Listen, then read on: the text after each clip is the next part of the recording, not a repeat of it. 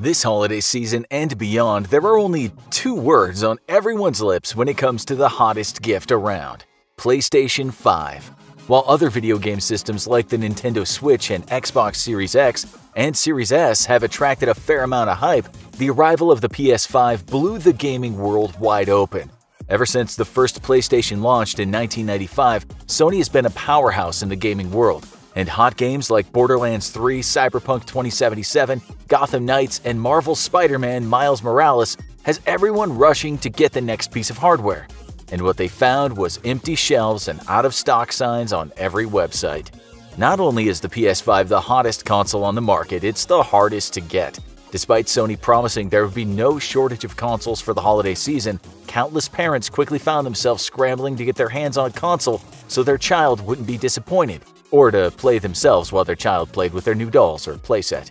Their options were often to pay ridiculous sums from a third-party website, to spend all their time refreshing websites hoping to pick up that console that would sell out in minutes, or to just give up and hope Junior would be happy with a chemistry set instead.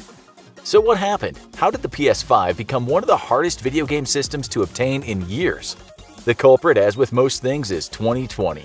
In years past, shopping for Christmas gifts followed a pretty standard procedure. The chaotic Thanksgiving ritual is known as Black Friday. At the crack of dawn on Friday morning, or for some stores on Thursday night, as soon as families put away the turkey leftovers, big stores like Walmart and Target would open their doors for holiday shopping.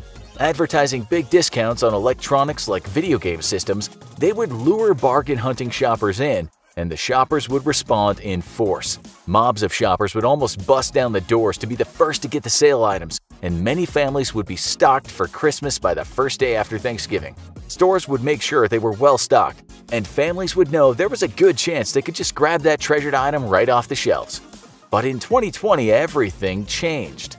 The pandemic meant that crowding thousands of people into a Walmart and letting them fight over the last box was not a good idea. So retailers shifted their Black Friday sales online for the most part, having the items go live at a predetermined time when the actual stores remained closed. People could get online, wait for the item to go on sale, and quickly snatch that PS5 before it sold out. Many families assumed they would have a good chance. After all, it couldn't be that many people clicking the exact same second, right? Wrong. Shoppers often found items sold out only seconds after they went on sale.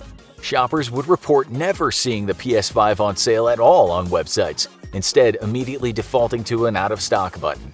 Who are those super shoppers who apparently know exactly when PS5s are going to show up and can buy them before anyone else has a shot? No, it's not the Flash and Quicksilver. The answer is actually a lot more mundane and less human than that.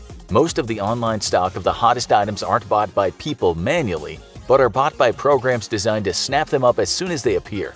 These are called retail bots, and they come in two types. Sniping bots, the older model, are tracking devices that monitor a website and send their user an alert the second something goes on sale. The user can then jump online and stock up before anyone else has a chance. The second type of bot, though, is more advanced. This all-in-one program that, when installed, will not only notice the item is on sale, but can actually purchase it using a link to the owner's credit card.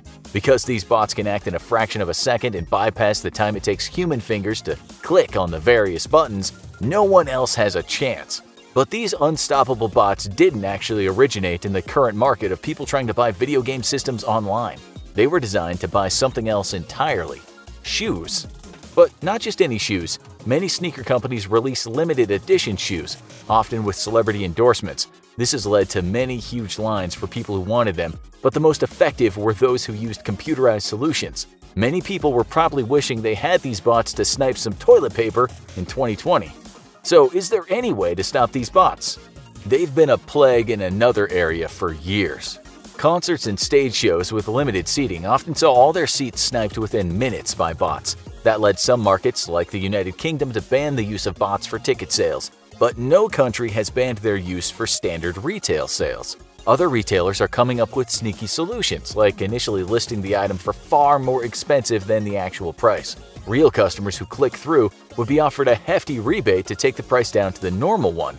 But bots without the ability to recognize that would be out of luck. Other retailers are monitoring orders and deleting bulk orders that seem like they were picked up by a bot.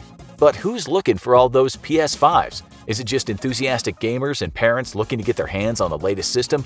Well, no. The culprit, unfortunately, is much more shady than that.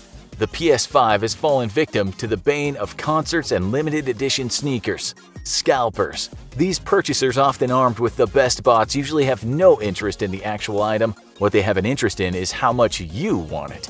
Gamers see bare shelves and sold-out signs on every website. Junior writes a letter to Santa saying the only thing he wants is a PS5.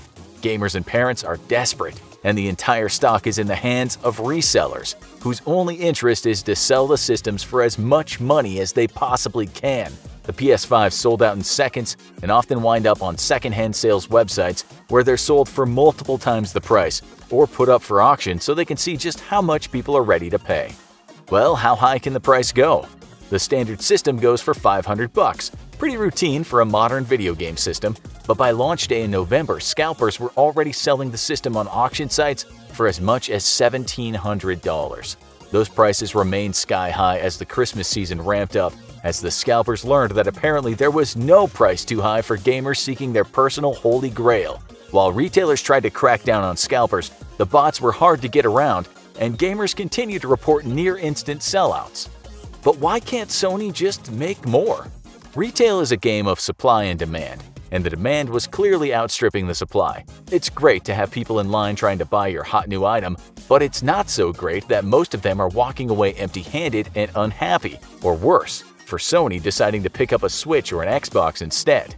So why isn't Sony simply making sure that there are enough PS5s in stock so that everyone who wants one can find them at their nearest big box or video game store, where bots can't work their dastardly magic?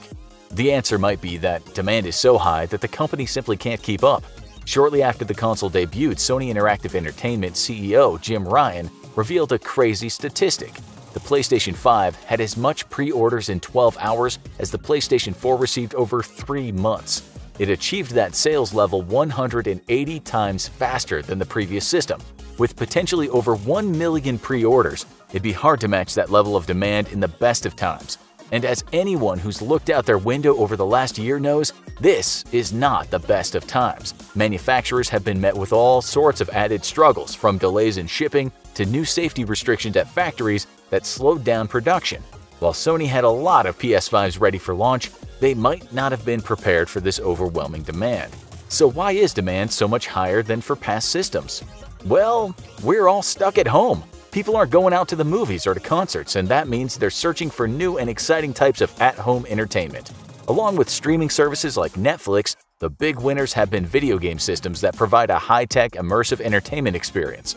We already saw the level of demand for video games right now when the Switch and the latest Animal Crossing game became the hottest items in the world in March. And homebound people everywhere discovered the joy of designing your own private virtual island. And while the situation isn't exactly like it was in March, the demand has not let up. But Sony may have contributed to their own misfortune too.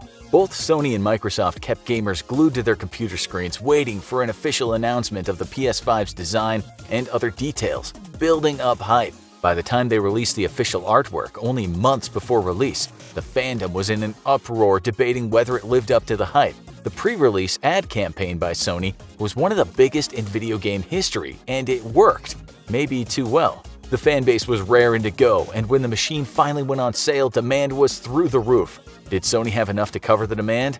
Maybe, but when you consider the added factors of bots and scalpers, they came up short. So is there any hope for a desperate gamer? Well, there's always saying goodbye to a chunk of your bank account and buying directly from a reseller and hoping they're on the level. But if you're looking to buy a system direct, you'll need some luck and some inside tips. If you're determined to buy online, it might help to use a smartphone rather than a computer. Smartphones streamline the checkout process and might save precious seconds that could be the difference between a PS5 and heartbreak. You can follow accounts that monitor the big websites for stock updates and keep a careful watch on your notifications. Make sure you're logged in and your payment information is saved before it's time to buy, and if possible, save a PS5 to your shopping cart even if it's sold out. That way, it'll be waiting in your cart when it's available, giving you one less button to click. And then, hope everything goes right.